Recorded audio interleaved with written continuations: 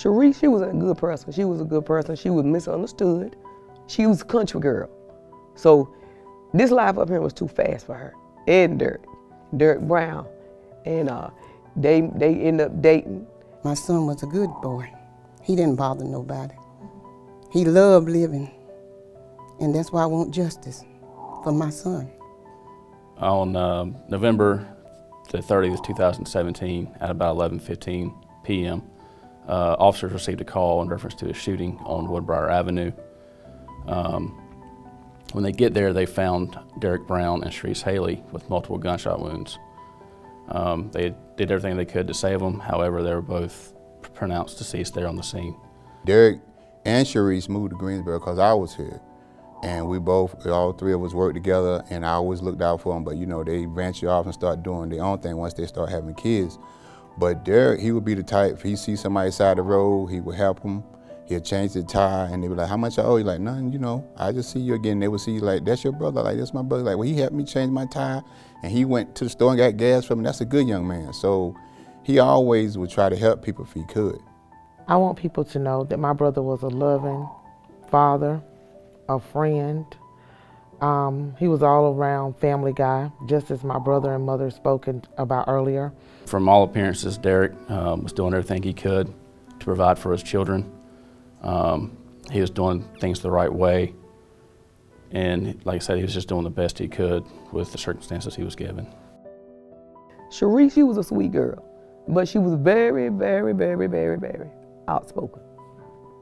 And she just spoke her mind. She was an outspoken person. She loved her mama, she loved me. And she had 2 kids, Derek, and I call him DJ.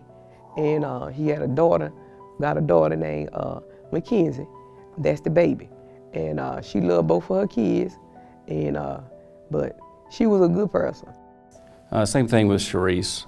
She was doing everything she could to provide for her kids and just make sure that they had a good home, and that her and Derek did the best they could to co-parent together. The home where the incident happened, it was Derek's home. From all appearances, it seemed that Sharease had come over to bring some clothing for the children, and they were gunned down there in the house.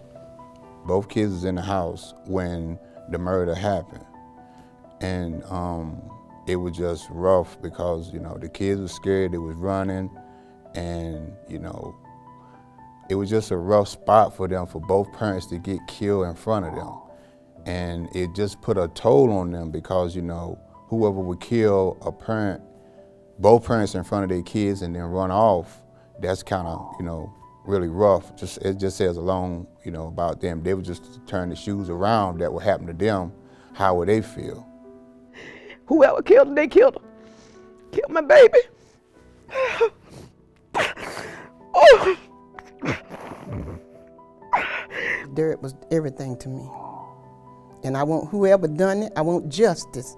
I got him in the Bible, and I know God's gonna work it out. He gonna work it out for me. Because I pray each and every day for that boy, that justice will come. Not only for my son, but the girl too. You know, I'm praying for justice for both, because that's what I want, justice. We deserve that much closure. Me, my mom, my dad, his children, you know, the Haley's family. My heart hurts for both families. And closure is all we ask. She gone, Derek gone. And everybody just going, blowing it with the wind, and the paper still out here, living their life, doing what they doing. And my baby gone. Derek and Sharease didn't deserve this. They were doing the best they could to raise their kids. This was just unnecessary, and we need all the help we can to hold the person or people accountable to do this and get justice for their children. Sometimes I have this emotion when I go out in the yard, I see his stuff, his cars, and I see him, you know. Sometimes I just sit in my car and just look. I said, wonder what he would do if he was been home now. What would he have been doing, you know?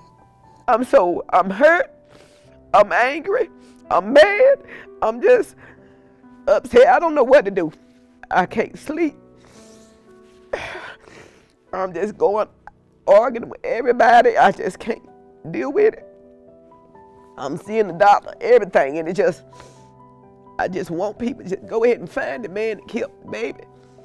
And just, maybe I'll get over that, but I'll never get over my baby. Never.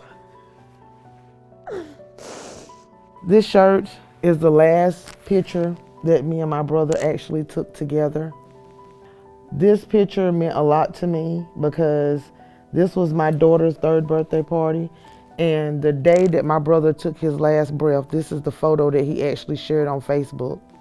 And he left a message to me wanting me to know I was loved. We just need 1 or 2 good leads to come in to help us. Somebody who saw something, who may have not reported something initially. We just need something like that just to go on. The best way to get information to me is Crime Stoppers, or they can contact me directly. I'll talk to anybody, anytime, anywhere, any place.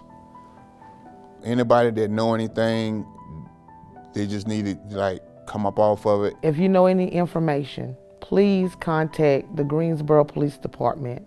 And I always love my son, no matter what.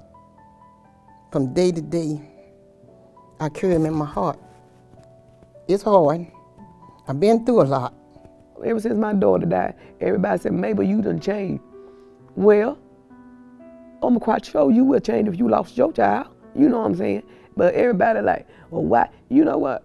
You don't know my heart. You don't know how I feel. You have not lost a child. So until then, you need to hush. But this Valentine's Day passed, and it made me a big heart before he passed. And he told me, he said, Mama, so this big heart that I'm making you, it's just like my heart. And every year I put it out, and I said, that's my son. I talk to Sharease every day, all day. Middle of the night, 3, 4 o'clock in the morning, she be on the phone. I miss him. I miss talking to her on the phone.